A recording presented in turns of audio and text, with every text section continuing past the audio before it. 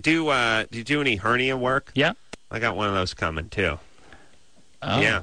Yeah. Lucky you. Yeah, I know. And Drew. And that's near your junk. Drew, look, I will gladly give up the underpants for that. Oh, it was just, I like hope. I said, the hand surgery, the chest stuff. I got to give up the underpants for the hand surgery and the hand.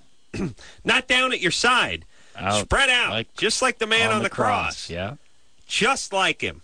Nope, going to need that. You'll be giving up the underwear big time for the hernia surgery. Yeah, they may be busting out the Lady Bic. You know what I'm saying? Oh, yeah. Here's my only problem is Drew had the hernia surgery done about a year ago, and, he's kind of a puss. He's coming in here complaining for the next 2 weeks easily. Like, oh, I don't know. Yeah, he was really... Drew has... Drew, as well as being a passionate man, he has a high capacity for drama as well. There's a little drama queen to him. There's a little drama to him. He used to sing opera. Oh, that's true. Yeah. So it's this whole drama. He was in here and he's like, "My balls hurt, they'll never heal." And then Chris would jump in the background, "Heal the balls," and the big horns on the helmet, the Viking helmet.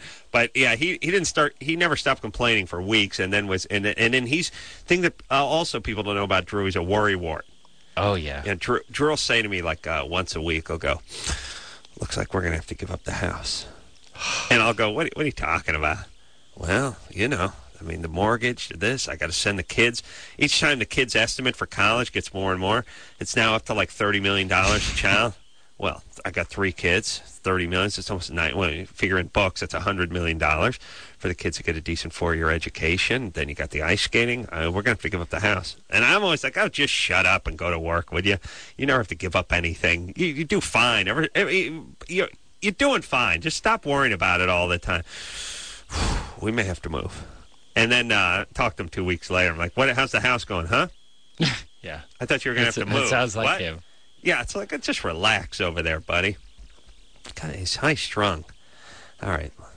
And listen, as I've told Drew many times, you could spend $400,000 a kid in school, or you could spend nothing, and you turn out like the Ace Man, literally a millionaire. Literally, that's right. Amen, brother. I swear. I'm putting my hand to Christ here. If my dad spent more than $500 on me or my sister after the age of 13 combined, I don't think he got to $500. I really don't. You're the exception to the rule. Maybe. No one I know, by the way, and it's true. Most of my friends are losers, but none of their parents, they never put any money aside for anything. Like, there was no, here's a rainy day, or here's for the college, or here's for the braces, or here if the kid takes a spill on the moped. These kids didn't even have, doctors and stuff. There was nothing. And they all just, they got out of high school, they went to work, and they're all doing fine now. You'll be all right. I just keep telling them, they'll be fine. They'll land on their feet.